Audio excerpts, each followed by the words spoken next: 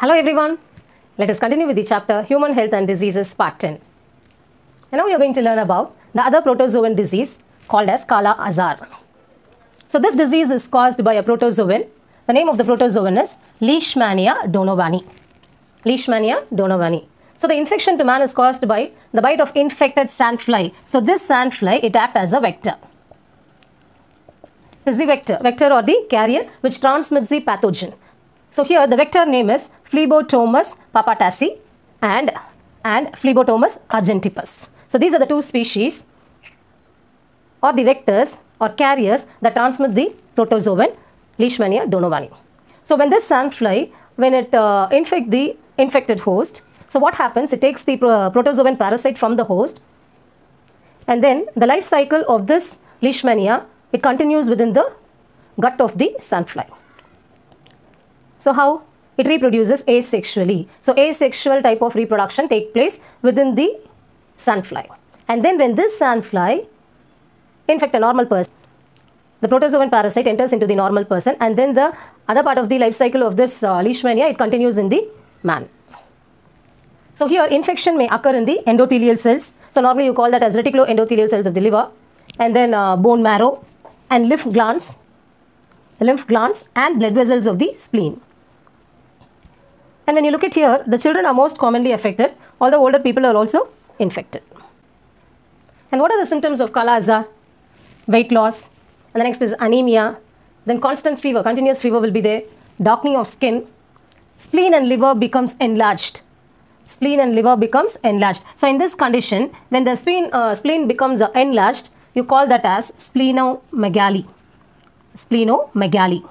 Likewise, when the liver becomes enlarged, it is called as hepatomegaly. So when the spleen is enlarged, the term what is used here is splenomegaly. If the liver is enlarged, you call that as hepatomegaly. So these are the symptoms of Kala-Azar.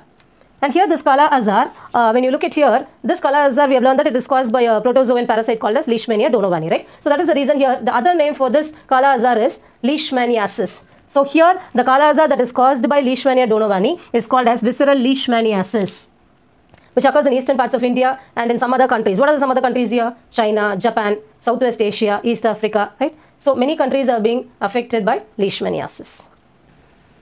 Another form of leishmaniasis is oriental sore. Oriental sore.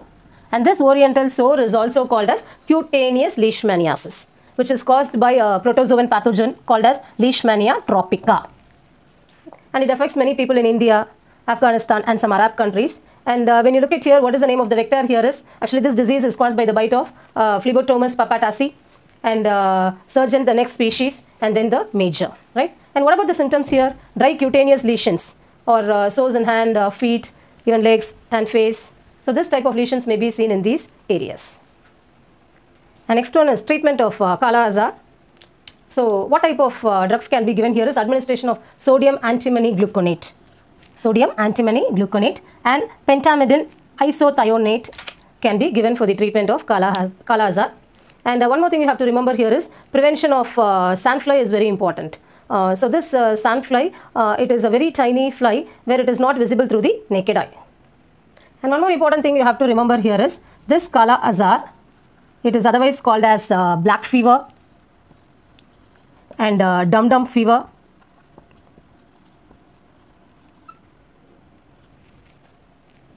And we have studied that as it is caused by the protozoan pathogen Leishmania, it is also called as leishmaniasis. If you like this video, share, comment and subscribe my YouTube channel and follow me on Facebook and Instagram. And the link is available in the description box. Thank you.